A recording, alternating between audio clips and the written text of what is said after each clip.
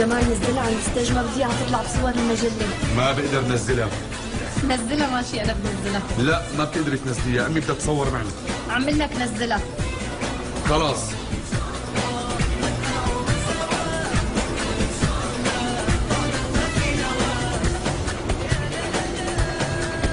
امي روحي اقعدي مع اخواتي.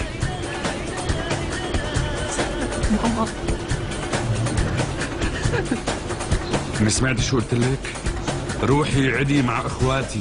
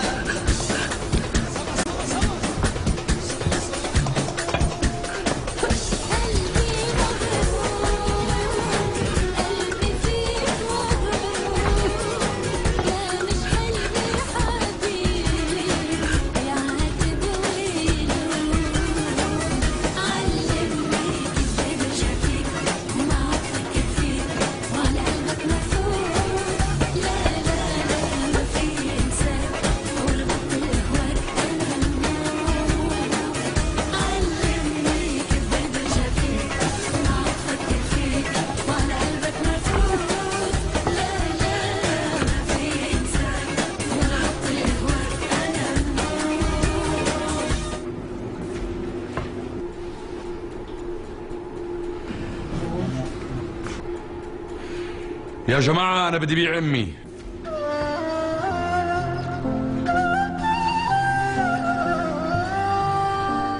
في حدا بيشتري؟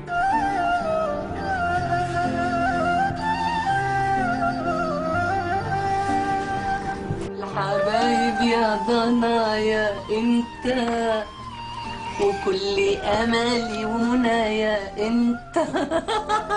يا احلى غنوة في دنيا حلوة، غنت معايا وجمال. يلا غمد غمد غمد ماما، غمد غمد يا روحي يا جمال، غمد. شو؟ ما في حدا بيشتري؟ أنا بدي بيع على أمي.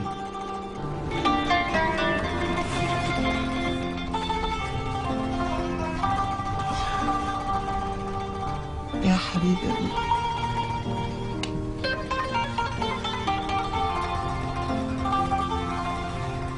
يا عمري انت.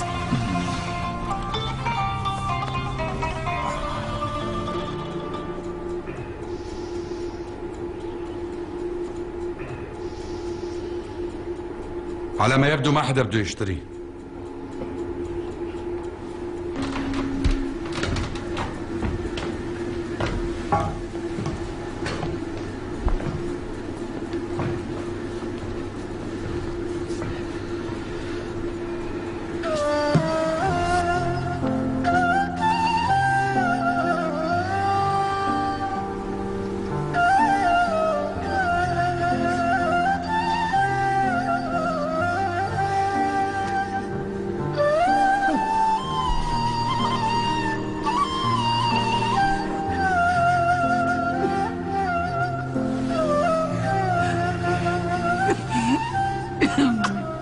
يا امي انت يا عمري.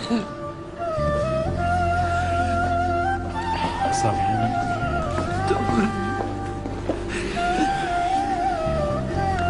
يا جماعة بقدم لكم أمي، أم جمال، الإنسانة البسيطة اللي تعبت وكافحت لحتى صرت مهندس وحبتني يارا بنت الأكابر.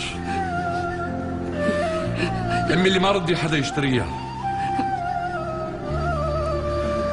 باركي لي أمي، أنا بشتري. يا عمري انت. مين اللي قدر مثلك يمشي مثل الدم؟ مين اللي عرف صبرك؟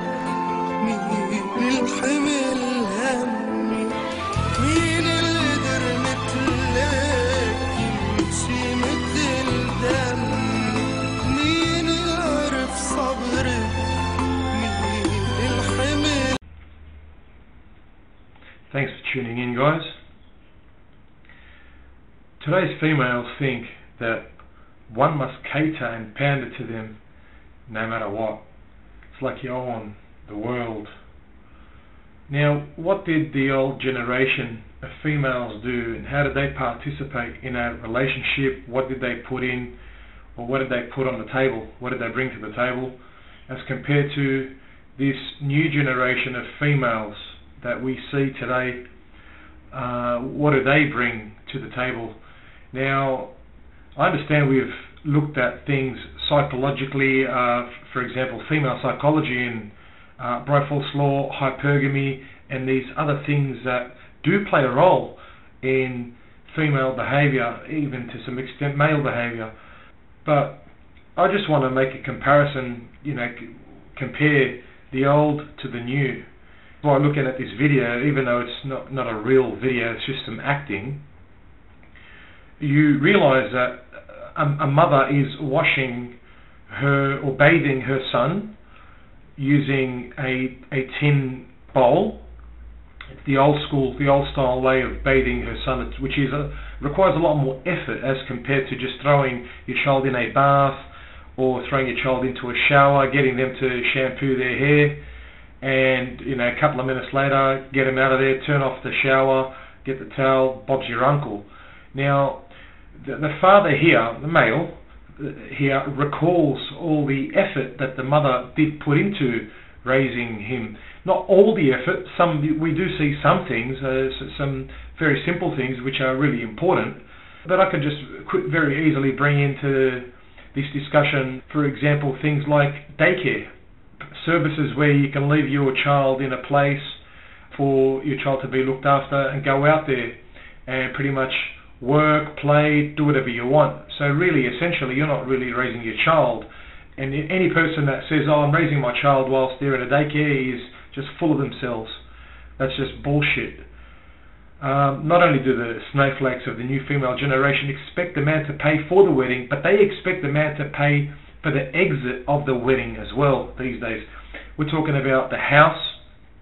So they want to take the house, take the kids, do their best so that the father doesn't see the kids, and assets, money, and the rest of it. And pretty much also they want to leave the rejection on the man. When I say leave the rejection on the man, I'm talking about the psychological baggage, the emotional baggage.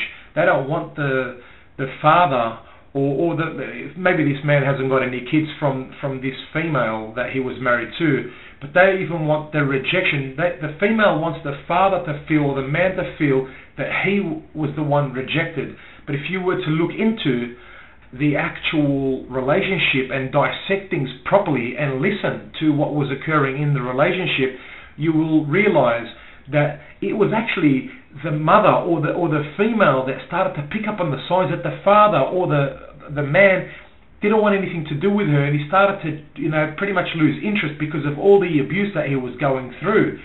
The mother or the female doesn't want the world to know this, so she wants to make it appear that it was the man that was the one rejected, when really and essentially it was her that was being rejected. So there's a lot of other things that people do not discuss. Maybe it's not that important to discuss, but if it was discussed, in my relationship, in my previous relationship, it's very easy to prove that I didn't want anything to do with her anymore, with my ex. I was just sick of her, just sick and tired of her abuse. I was sick and tired of her abuse towards not only myself but also towards the children, and I let her know that, and that's where I stuffed up. I went wrong. I've got that on a recording. A couple of days later, she leaves me, so she knew. This is all while she was pleading for me to stay with her, begging me to stay with her, grabbing me around my legs, not allowing me to leave the house and what have you. So if the world knew the truth about how these females are really the ones that are being rejected, then this will cause a lot of anxiety towards the females. And this is what feminism, or feminists, male feminists, female feminists, don't want to do. They don't want these female snowflakes to feel any anxiety, because how can we let these snowflakes feel anything negative? It used to be back in the days, it used to be about how spiritual a man was. Now, when a man would approach a female or approach the father, the family, to seek marriage of a specific female, it was about how much Quran he knew, or how much of the Bible he knew, how spiritual he was. That was back in the days, and we're talking at least 10 years and before that, maybe even 5 years ago.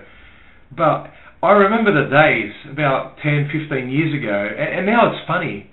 I find it amusing how it's really sad, but there's a fine line between laughing and crying.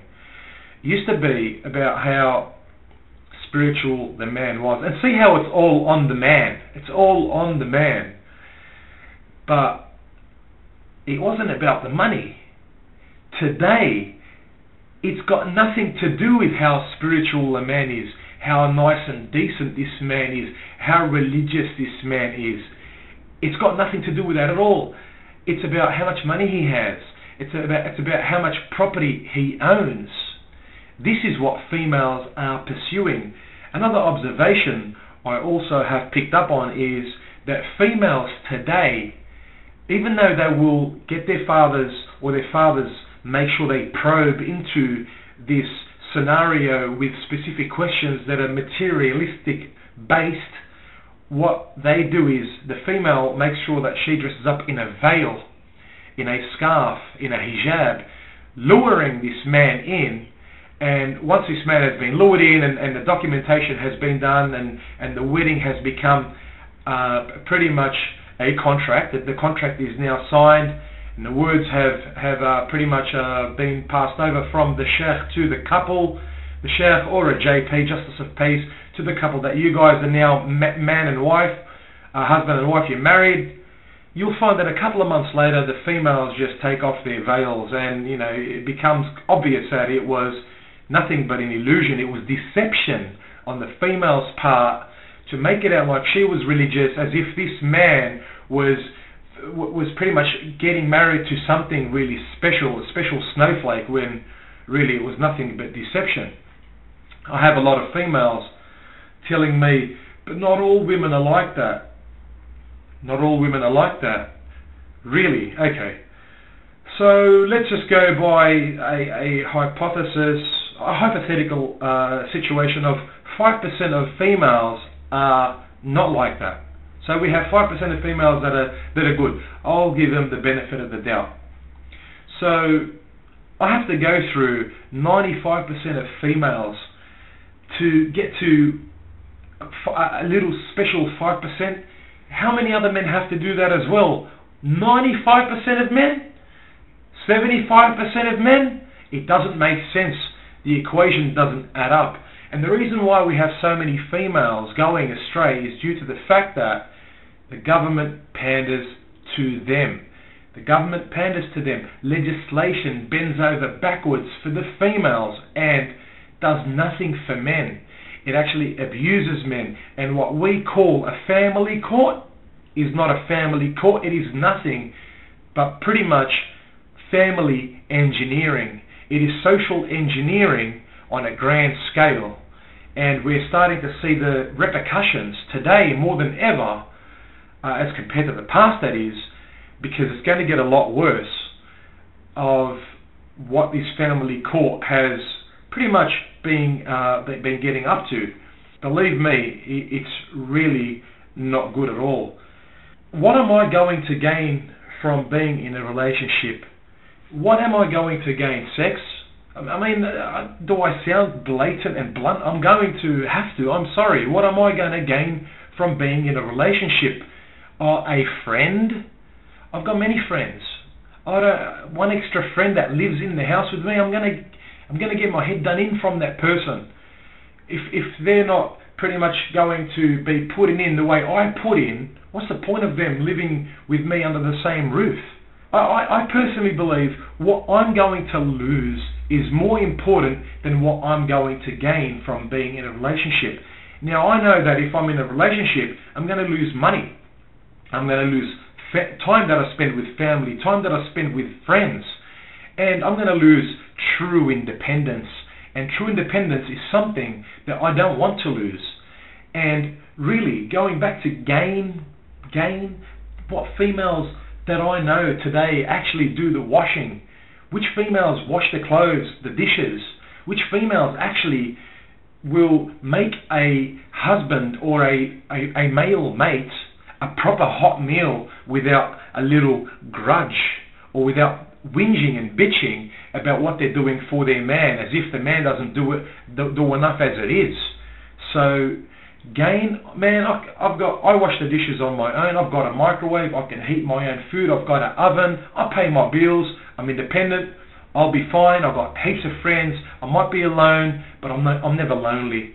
And I've got too much things to do. To be honest with you, I haven't even got time to complete the things that I do want to do. And I'm alone. Can you imagine that? You know, can you imagine the same scenario but being married or being with someone? Man. Anyway, being a single man is the best choice. Choice is key. The reason why I say choice is key is because it is a choice. Thanks for listening. Peace. I'm out of here.